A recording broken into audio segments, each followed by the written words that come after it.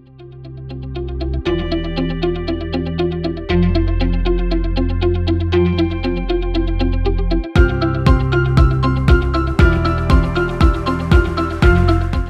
Cię bardzo serdecznie, z tej strony Mikołaj Lech.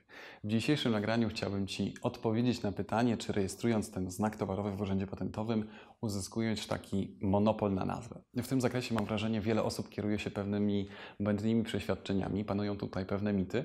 Przyjęło się bowiem, że rejestracja znaku towarowego daje taki monopol absolutny na nazwę. Kiedyś zdarzyło się nawet, że mój klient powiedział mi: po co ja w ogóle chronię ten znak towarowy, skoro w wynikach Google jest szereg firm o identycznej nazwie jak moja? Co taka ochrona w takim razie mi w ogóle daje?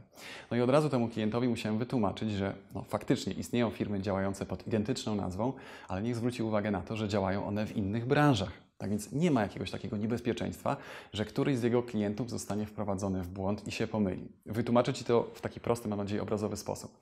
Jeżeli masz zarejestrowany znak towarowy do oznaczania na przykład maszyn rolniczych, to tak naprawdę zabezpieczasz swoje prawa w stosunku do przedsiębiorców, którzy również wprowadzają na rynek tego typu towary. Jeżeli swój znak towarowy zarejestrujesz, nieważne czy to jako nazwę, czy jako logo, to konkurent nie może wprowadzać na rynek maszyn oznaczony w identyczny, ale też podobny sposób. A jeżeli to zrobi, to po prostu złamie prawo. Zauważ, że żadną konkurencją nie jest dla Ciebie przedsiębiorca, który w tym przypadku wprowadza na rynek na przykład jogurty o identycznej nazwie jak Twoje maszyny rolnicze. No bo przecież osoba, która przyjdzie do Ciebie obejrzeć ciągnik rolniczy, przez pomyłkę nie kupi tego jogurtu o identycznej nazwie. Nie ma tutaj najmniejszego ryzyka wprowadzenia kogokolwiek w błąd. Tym samym, rejestrując znak towarowy w Urzędzie Patentowym, nie uzyskujesz tego monopolu absolutnego na nazwę. Dokonując zgłoszenia, musisz wskazać, jaka nazwa, jakie logo bądź jaki symbol ma być w ogóle objęty ochroną, w zakresie jakich towarów bądź jakich usług i na jakim terytorium.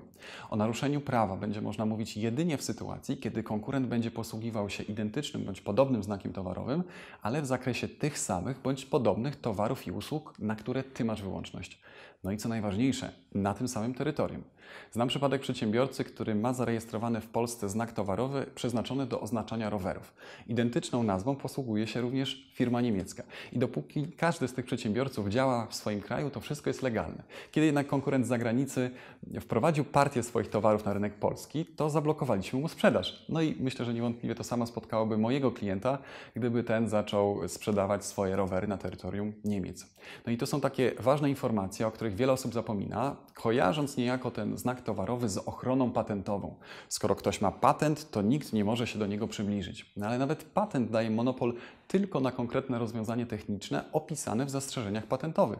Swoją drogą, gdyby interesowało Cię to, jak chronić swój pomysł na biznes, to całkiem niedawno opublikowałem bardzo obszerny materiał na ten temat na swoim blogu. Link właśnie powinien Ci się do niego wyświetlić. No i z mojej strony to wszystko. Bardzo dziękuję Ci za uwagę. Przypominam Ci, że jeżeli chcesz być na bieżąco ze wszystkim, co tutaj mówię, no to koniecznie subskrybuj mój kanał.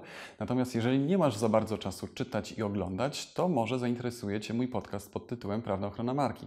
Podcast to taka audycja dźwiękowa, którą możesz słuchać na swoim telefonie, na przykład jadąc samochodem, sprzątając czy jadąc na rowerze, dzięki czemu jesteś w stanie robić dwie rzeczy jednocześnie, a to świetne rozwiązanie dla osób ekstremalnie zapracowanych. Bardzo Ci dziękuję, że zostałeś do końca. Do zobaczenia. Cześć!